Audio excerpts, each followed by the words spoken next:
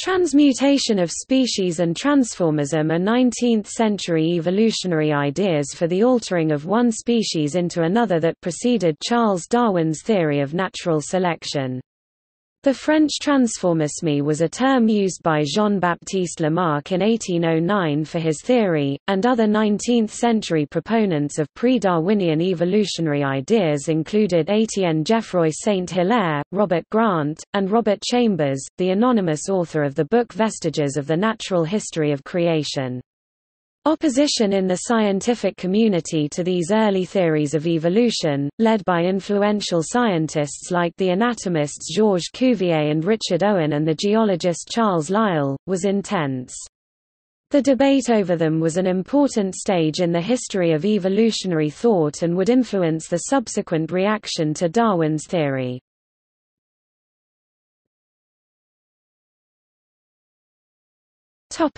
Terminology.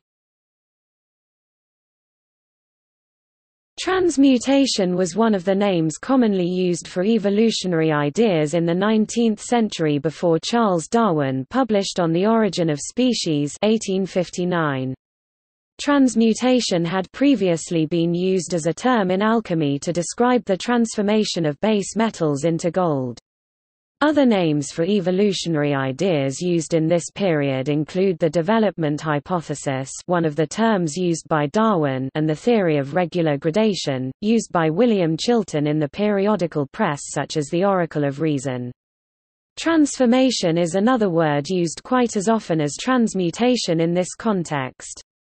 These early 19th-century evolutionary ideas played an important role in the history of evolutionary thought.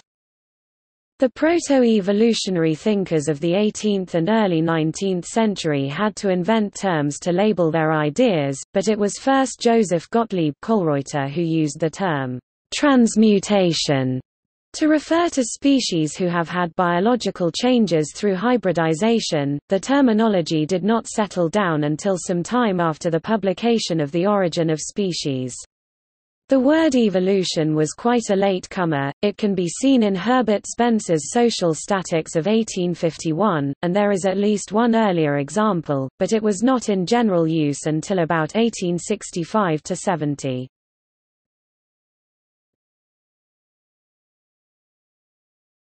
Topic: Historical development.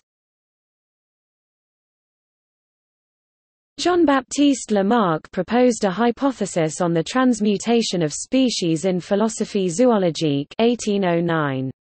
Lamarck did not believe that all living things shared a common ancestor. Rather, he believed that simple forms of life were created continuously by spontaneous generation. He also believed that an innate life force, which he sometimes described as a nervous fluid, drove species to become more complex over time, advancing up a linear ladder of complexity that was related to the Great Chain of Being. Lamarck also recognized that species were adapted to their environment. He explained this observation by saying that the same nervous fluid driving increasing complexity, also caused the organs of an animal or a plant to change based on the use or disuse of that organ, just as muscles are affected by exercise. He argued that these changes would be inherited by the next generation and produce slow adaptation to the environment. It was this secondary mechanism of adaptation through the inheritance of acquired characteristics that became closely associated with his name and would influence discussions of evolution into the 20th century. A radical British school of comparative anatomy, the Edinburgh School, which included the surgeon Robert Knox and the anatomist Robert Grant, was closely in touch with Lamarck's school of French transformationism, which contained scientists such as Étienne Geoffroy Saint-Hilaire. Grant developed Lamarck's and Erasmus Darwin's ideas of transmutation and evolutionism, investigating homology to prove common descent. As a young student, Charles Darwin joined Grant in investigations of the life cycle of marine animals. He also studied geology under Professor Robert Jameson, whose journal published an anonymous paper in 1826 praising Mr. Lamarck for explaining how the higher animals had evolved from the simplest worms This was the first use of the word evolved in a modern sense. Jameson's course closed with lectures on the origin of the species of animals. The computing pioneer Charles Babbage published his unofficial Ninth Bridgewater Treatise in 1837, putting forward the thesis that God had the omnipotence and foresight to create as a divine legislator, making laws or programs which then produced species at the appropriate times, rather than continually interfering with ad hoc miracles each time a new species was required. In 1844 the Scottish publisher Robert Chambers anonymously published an influential and extremely controversial book of popular science entitled Vestiges of the Natural History of Creation. This book proposed an evolutionary scenario for the origins of the solar system and life on Earth. It claimed that the fossil record showed an ascent of animals, with current animals being branches off a main line that leads progressively to humanity. It implied that the transmutations led to the unfolding of a preordained orthogenetic plan woven into the laws that governed the universe. In this sense it was less completely materialistic than the ideas of radicals like Robert Grant, but its implication that humans were just the last step in the ascent of animal life incensed many conservative thinkers. Both conservatives like Adam Sedgwick, and radical materialists like Thomas Henry Huxley, who disliked Chambers' implications of preordained progress, were able to find scientific inaccuracies in the book that they could disparage. Darwin himself openly deplored the author's poverty of intellect, and dismissed it as a literary curiosity. Quote, however, the high profile of the public debate over Vestiges, with its depiction of evolution as a progressive process, and its popular success, would greatly influence the perception of Darwin's theory a decade later. It also influenced some younger naturalists, including Alfred Russel Wallace, to take an interest in the idea of transmutation.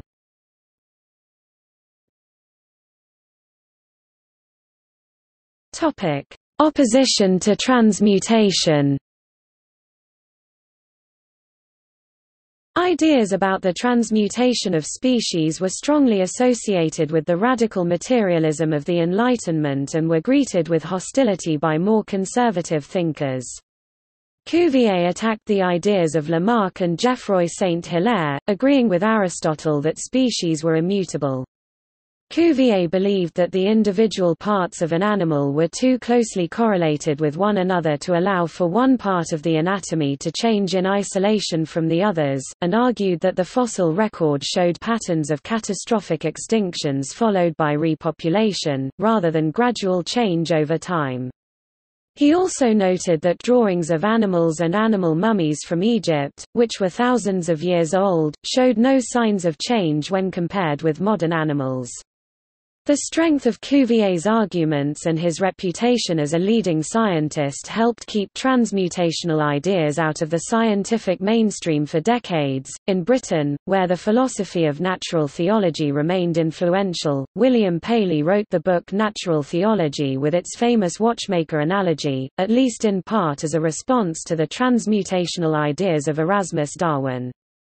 Geologists influenced by natural theology, such as Buckland and Sedgwick, made a regular practice of attacking the evolutionary ideas of Lamarck and Grant, and Sedgwick wrote a famously harsh review of the Vestiges of the Natural History of Creation. Although the geologist Charles Lyell opposed scriptural geology, he also believed in the immutability of species, and in his Principles of Geology 1830–1833, he criticized and dismissed Lamarck's theories of development. Instead, he advocated a form of progressive creation, in which each species had its center of creation, and was designed for this particular habitat, but would go extinct when this habitat changed. Another source of opposition to transmutation was a school of naturalists who were influenced by the German philosophers and naturalists associated with idealism, such as Goethe, Hegel and Lorenz Oken. Idealists such as Louis Agassiz and Richard Owen believed that each species was fixed and unchangeable because it represented an idea in the mind of the creator.